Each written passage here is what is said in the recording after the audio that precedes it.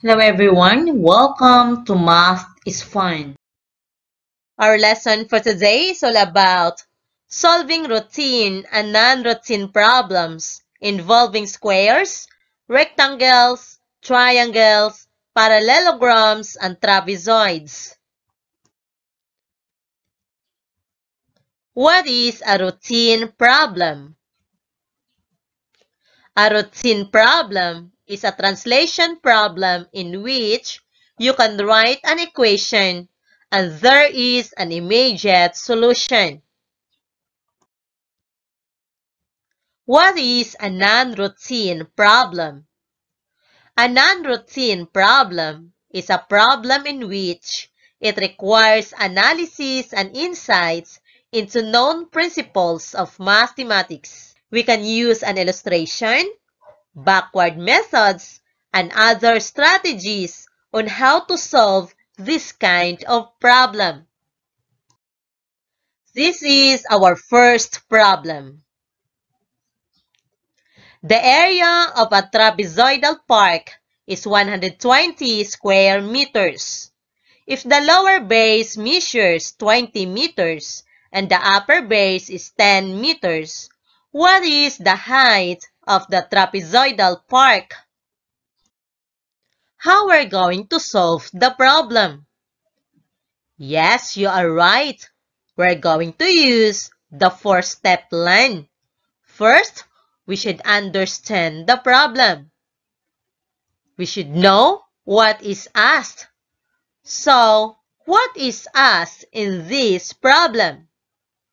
Alright, this problem is asking for the height of the trapezoidal park.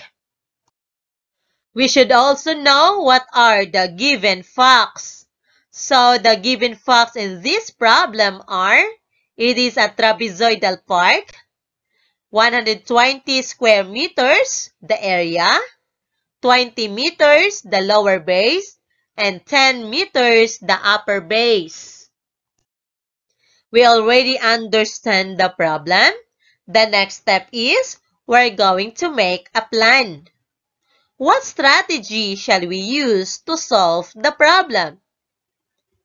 Since the park is a trapezoidal in shape, so let us use the formula below to solve the problem. Area is equal to base 1 plus base 2 divided by 2 times height. Now let's carry out the plan. We're going to solve the problem. This is our formula. Area is equal to base 1 plus base 2 divided by 2 times height. Let's substitute the values into our formula. The area is 120 square meters. Base 1 is 10 meters. Base 2 is 20 meters divided by 2 times the height. So, let's solve first the numbers inside the parentheses. So, we have 10 meters plus 20 meters is equal to 30 meters. Divided by 2, the answer is equal to 15 meters. Bring down h or the height. Bring down 120 square meters. To find h or the height, we're going to divide both sides of the equation by 15 meters. So, we have here 15 meters divided by 15 meters is equal to 1, or we can cancel this. And the remaining item at the right side is h. To the left side, we're going to divide 120 square meters divided by 15 meters. The answer is equal to 8 meters. Therefore, the height of the trapezoidal park is 8 meters. Alright, we already solved the problem. And the last step is, we're going to check. How we're going to check? This is one way to check your answer. Go back to your computation. Check if the given values are properly substituted to the formula. Check also the flow of your computation. This is our second problem. A square lot with a side of 15 meters has a rectangular swimming pool at the center with a length of 10 meters and a width of 5 meters. What is the area of the remaining lot? Our second problem is a non-routine problem. To solve this, we're going to use an illustration. So let's illustrate. It is said that a lot is in a shape of a square. We name this one as figure A with a side of 15 meters. At the center of the garden, there is a rectangular shape of a swimming pool. We name this one as figure B, having a length of 10 meters and a width of 5 meters. So this is the rectangular swimming pool. So as you can see in our illustration, there are two shapes.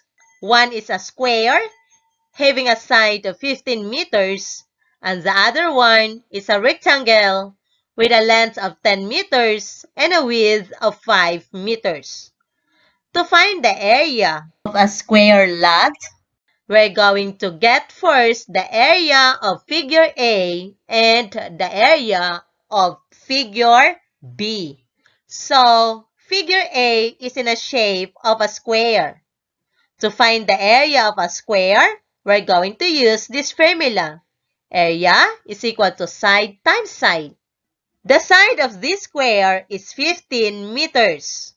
So let's multiply 15 meters times 15 meters. And the area is equal to 225 square meters. This is the area of the square. Next, we're going to get the area of figure B. So, figure B is a rectangle. We're going to use this formula. Area is equal to length times width. The length is 10 meters. The width is 5 meters. So, let's multiply. 10 meters times 5 meters is equal to 50 square meters. So, to find the area of the remaining lot, we're going to subtract area of figure A and the area of figure B. So we have 225 square meters minus 50 square meters. And the area of the remaining lots is equal to 175 square meters. Therefore, the area of the remaining lots is equal to 175 square meters. This is the way how we're going to solve this problem.